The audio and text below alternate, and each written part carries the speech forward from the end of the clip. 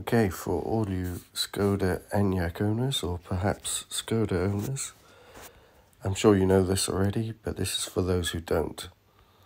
This is how you can activate your remote heating in the mornings, if it's frosty, cold morning, or a hot day and you want to cool. You just come to the app, make sure you're on the car you want. Mine's called Dorothy, don't ask, the kids named it. Tap climate control. There you go. Select the temperature you want and hit start. Before I do that though, I recommend having the window heating on because it will defrost the windows if needs be. It's automatic.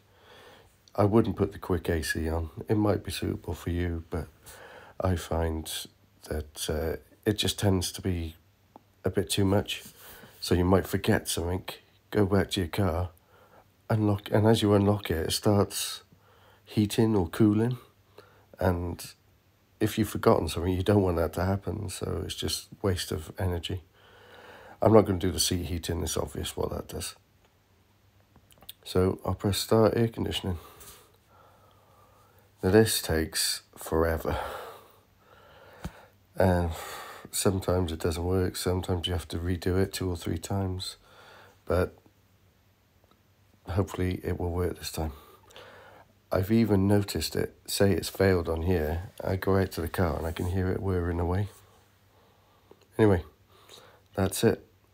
You might notice a new app, by the way, if you haven't seen this before. They've updated it. It's the same crap, just a different layout.